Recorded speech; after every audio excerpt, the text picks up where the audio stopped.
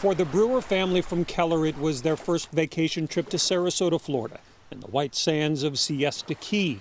But while it's the sunshine state, it's also the worst lightning state, where the odds are 1 in 3,000 that one of these bolts might find you. We're holding up okay. It's been rough. Because, as Barbara Brewer told me from her Florida hotel, last Thursday the odds were not in their favor. A sudden summer afternoon storm, they ran for cover, but not soon enough for her 14-year-old son, Jacob. And my son was down on the ground, and he had a huge hole in his shirt. It was horrifying. Horrifying because the lightning hit him in the chest, the electricity exiting his right foot, blowing a hole in his shoe. Then something else unexpected, the two strangers on the beach who rushed to help. They just started doing CPR on him.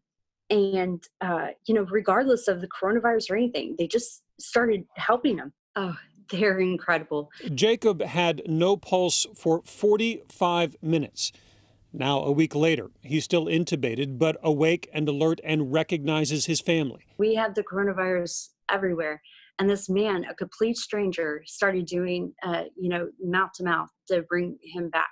Every doctor that we talked to said that these two men saved our son's life. For my husband to carry his lifeless body across that beach, we thought he was gone.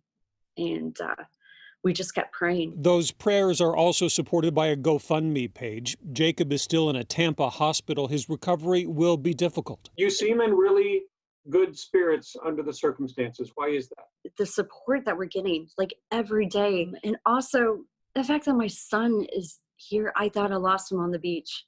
He was gone. And now alive thanks to the Florida strangers who brought him back. In Dallas, I'm Kevin Reese.